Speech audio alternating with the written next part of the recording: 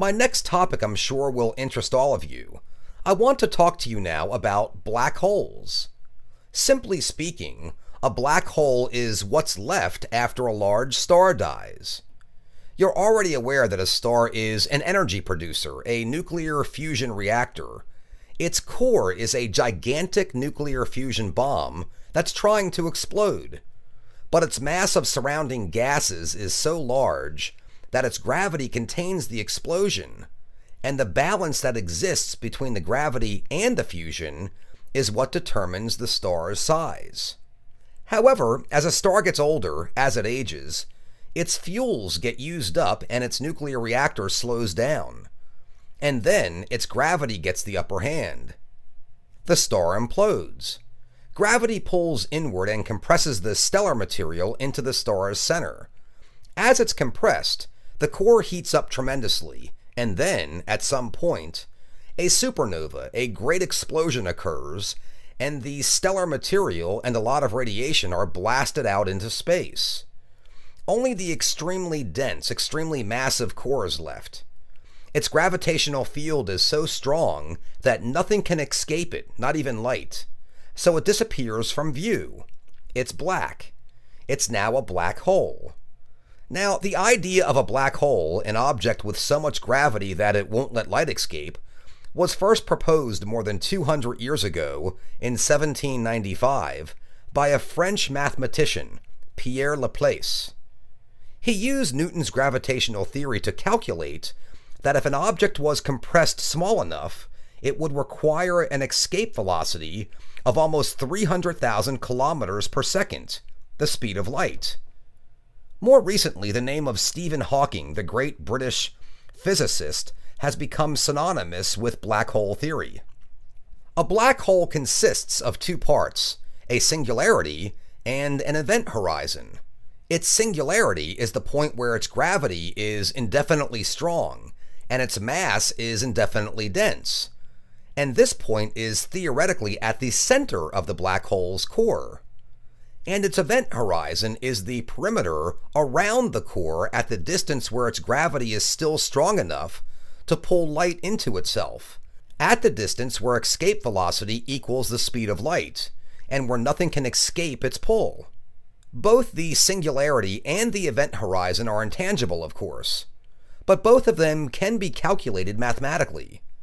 The distance of the event horizon from the core is called the Schwarzschild radius, and this radius is equal to 2gm divided by c squared, where g is Newton's gravitational constant, m equals the mass of the core, and c equals the speed of light. Even though we can't see them, black holes do exist, and we can prove their existence in three basic ways. One way is to search for celestial objects that are very small, but that have a very large mass. For example, the astronomical feature called M87 is only about the size of our solar system, but it weighs 3 billion times more than our sun. So it's a good bet that M87 is a black hole. Another way to find a black hole is to search for matter that's accelerating, because a black hole accelerates anything that approaches it. As the matter gets sucked in, it speeds up and heats up, and this superheated matter produces X-rays, which can be detected. The star Cygnus X1 is a strong X-ray source, so there is a good possibility that there's a black hole in its neighborhood. And finally, a black hole can be detected using Einstein's theory of relativity, which tells us that gravity can actually bend space, warp space. An object with a lot of gravity located between Earth and a more distant star can bend that star's light like a lens or a prism does. This is called the gravitational lens effect. In 1996, a gravitational lens passed between Earth and Macho 96 BL5, and the temporarily brightened image was photographed by both the Hubble Space Telescope and ground observers. Black holes are a bit frightening, but if the idea of a black hole sucking in the rest of the universe upsets you, let's put them into perspective. A black hole doesn't suck in everything in sight. It only affects nearby material. If a black hole with the same mass suddenly replaced our sun, then its Schwarzschild radius would be only 3 kilometers compared to our sun's radius of 700,000 kilometers. And since Earth is 150 million kilometers from the sun, it would be in no danger of being sucked in. Without the sun, though, Earth would be very cold and lifeless, I'm afraid. Listen to part of a university lecture on American social history. Before we examine the modern American entertainment industry, Broadway shows, Hollywood movies, rock concerts, television, and all that, let's take a short look at the beginnings of organized entertainment in America. Almost since the very beginning of the country, Americans had been able to enjoy itinerant performances of one kind or another, shows that traveled around to find their audiences in towns and villages across the continent. Traveling medicine shows offering jugglers and music along with their snake oil and miracle tonics were popular. Then there were Buffalo Bill Cody's Wild West shows with trick riders and dramatic reenactments which toured the country, as did several circuses like Barnum and Bailey's. And then there were the showboats. Paddle-wheelers carried music and comedy up and down our river systems, up and down the Mississippi River and the Missouri River and the Ohio River. Meanwhile, town halls, saloons, and music halls, dime museums, and burlesque houses all sprang up across the country wherever people had some money to burn and were looking for a little fun. But then, after the Civil War, after 1865, America's social structure began to change radically. The country began to grow economically and its cities began to grow, and an American middle class began to develop with increased spending power and leisure time. This was also a time of industrial growth and transportation, and communication technologies improved rapidly. Businesses became large and national in scope. And it was at this same time that entertainment became an industry, with the appearance of vaudeville. Vaudeville was something new, the first mass entertainment in that it no longer catered to just the gullible or to those looking for the risque. From its inception, it was geared toward middle-class men and women and families, and it very quickly spread nationwide. Its performance halls were alcohol-free, and its hall managers demanded decorum, no spitting on the floor or jeering the acts, and its performers were denied the use of bawdy material. Vaudeville was the first family entertainment. Theater historians usually date vaudeville's beginning at October 24, 1881, when a former circus ringmaster, Tony Pastor, first offered polite variety programs in his New York City theaters. Pastor hoped to draw his audience from the uptown shopping traffic, from the salaried workers and their wives and children. He barred alcohol sales and risque material from his theaters, and he offered luxurious facilities, and he gave outdoor prizes like hams and coal to his patrons. And his idea proved so successful that other theater managers soon followed suit. Incredibly, by the 1890s, vaudeville has already developed into regional and national chains of theaters with sophisticated booking and contract systems. At its height, vaudeville performed before a broad range of theater sizes and economic classes, the so-called small time and medium time and big time, and it was the big time that all of its entertainers hoped to rise to. The big time, with its palatial urban theaters and its salaries of several $1,000s a week. An act could be just about anything that was entertaining and inoffensive. Escape artists like the Great Houdini, high divers, contortionists, hypnotists, lap dancers, trained animals, every imaginable kind of novelty act. And of course, there were the headliners, the singers and dancers and comedians whose popularity drew the customers. Some of their careers outlasted vaudeville. W.C. Fields, Will Rogers, Al Jolson, Kate Smith, Eddie Cantor, George Burns, Jack Benny. These names you might not recognize now, But they were some of the greatest vaudevillians who went on as far as the early years of movies and then television, and set the performance standards in those media as well, who set many of the performance styles we still enjoy today. At the beginning of the 20th century, in 1902, the new medium of the motion picture, an early silent movie, was first incorporated into a vaudeville bill between the live acts. 30 years later, on November 16, 1932, New York's Palace Theater, the capital of vaudeville, offered its first exclusively cinematic presentation, and this is considered vaudeville's official end, the point in time where movies overtook live performances in the hearts of American audiences. For vaudeville itself, it was a relatively brief stardom, only about 50 years from start to finish. But actually, the spirit of vaudeville lived on. Its performers moved into the movies or onto Broadway, and then many of these stars moved on to television. And we'll be looking at these media next. Listen to part of a university lecture on animal behavior by a professor of biology. We're looking at animal behavior this week, and let's turn now, class, to one of its most dramatic manifestations, animal mimicry. Organisms that are good to eat or that are attacked for other reasons often develop devices, through evolution of course, techniques and devices to protect themselves from their attackers in order to survive and in order to reproduce and pass their genes on to the next generation. And one of these techniques, one of these strategies, is to look like something else, to look like something that is not good to eat, or something that is otherwise of no interest to the predator. An organism that does this, that resembles something else, is called a mimic, and the thing that it has evolved to resemble is called the model, while the predator that it is trying to mislead is called the recipient, the one that receives the misleading image.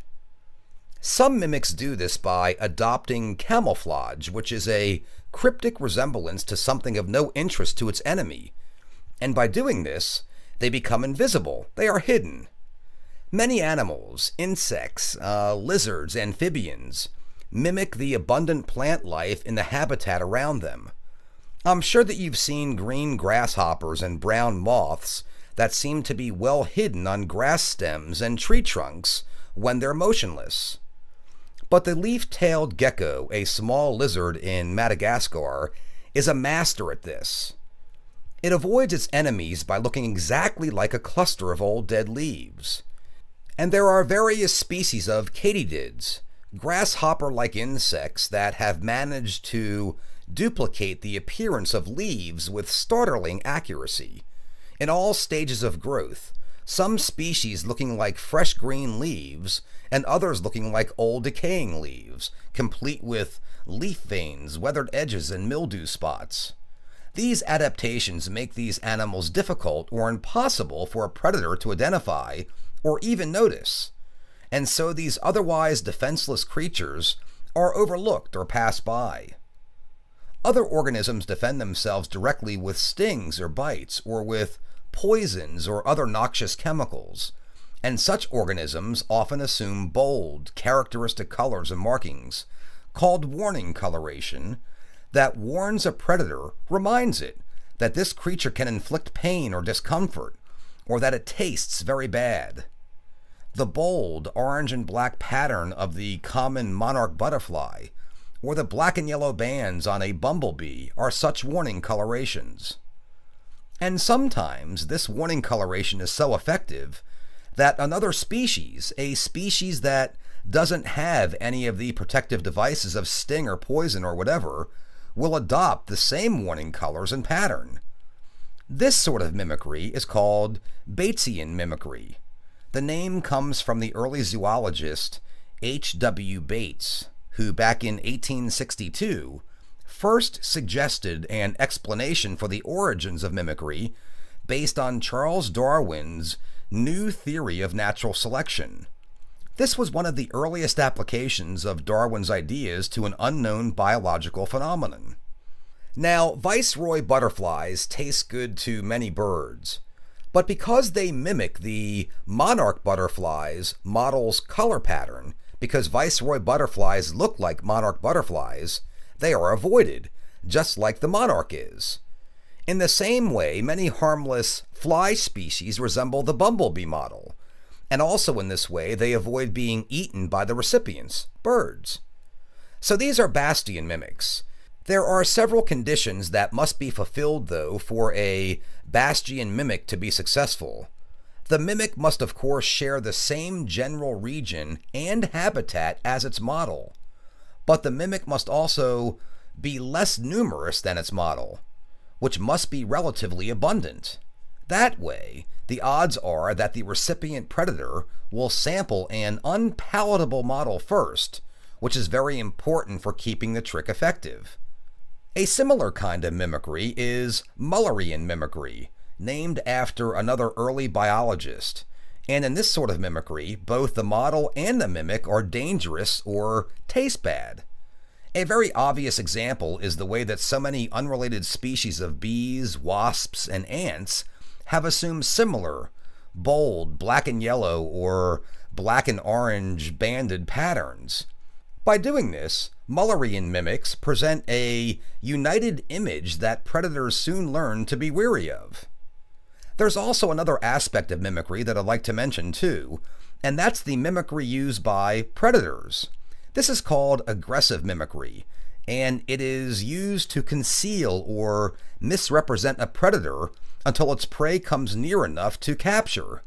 Many mantids, for example, are green or brown, so that they blend in with their plant surroundings. But some tropical mantids are fantastically shaped and colored, like the beautiful orchid mantis, which resembles a petal of one of those tropical flowers, and it hides motionless next to one of these orchids until an insect comes within its reach.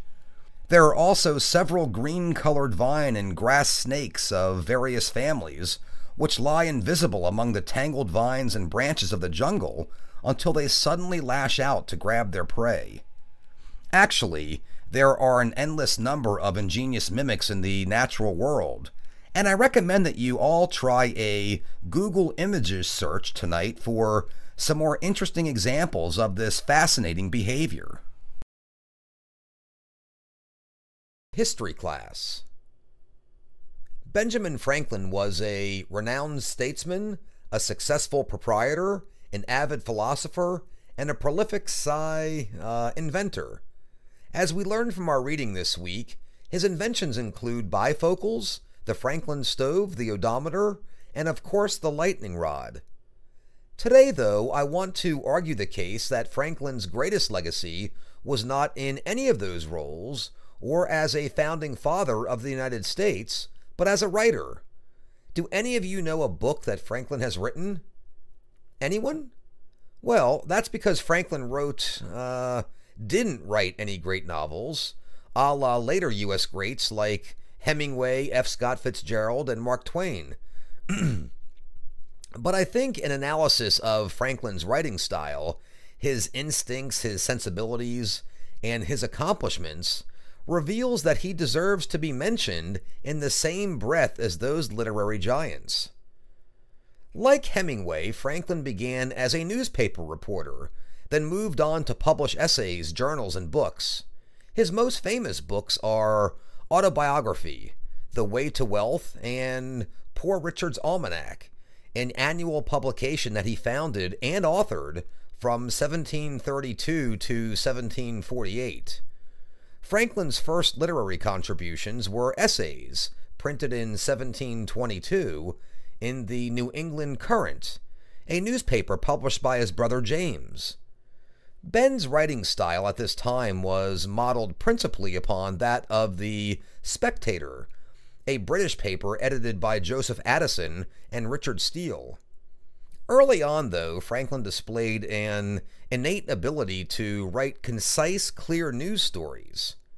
In 1729, he became publisher and editor of the Pennsylvania Gazette, which he developed into a newspaper universally acclaimed as the best in American colonies. Franklin made three great contributions to American literature. First was his preference to share his opinion about popular topics instead of simply reporting on current events, much in the vein of a modern newspaper columnist. Through his writings, Franklin helped shape America's national identity by shifting Americans' consciousness from a spiritual puritanism to secular rationalism, which was characteristic of 18th century Enlightenment.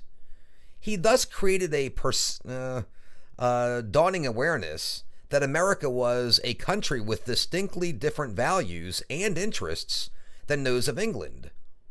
Poor Richard's Almanac and his autobiography, for example, are written in the style of self-help guides. They're packed with Enlightenment maxims such as an investment in knowledge pays the best interest, time is money, and hear reason or shall make you feel her.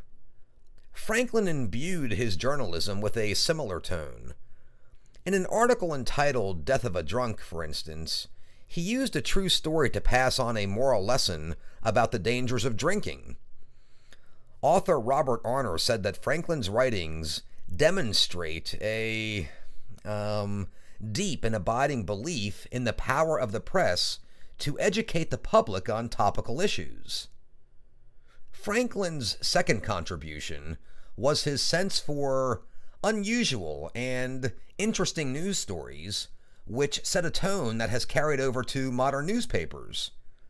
The Pennsylvania Gazette specialized in brief, offbeat articles, such as a husband who tried to decapitate his wife's adulterer, and a fiddler who saved his fiddle, but not his wife, from a capsized canoe.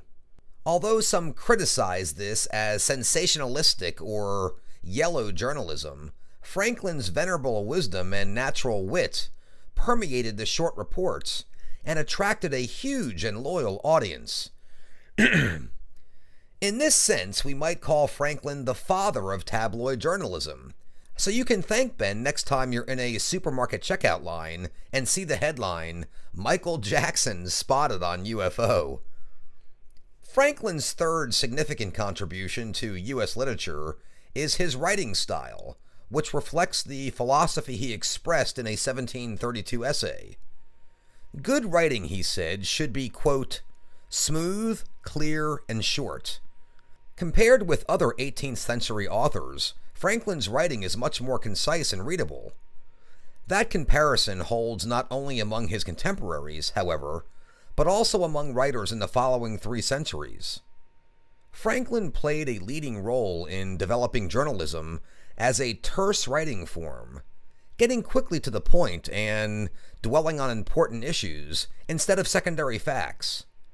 Moreover, Franklin was a word economist, finding the shortest way to express a thought, as demonstrated by his vast coinages of aphorisms. The chief reason Franklin's sayings remain popular today is due not to their moral wisdom, but to their brevity. Advice such as, well done is better than well said, when in doubt, don't, dispense moral certitudes in sentences that are catchy and easy to remember, a timeless writing tip. How many of you have heard your English teacher mention KISS, K-I-S-S? What does that mean? Keep it short and simple. Yep, keep it short and simple. That was a formula Ben Franklin was practicing long before someone coined a name for it.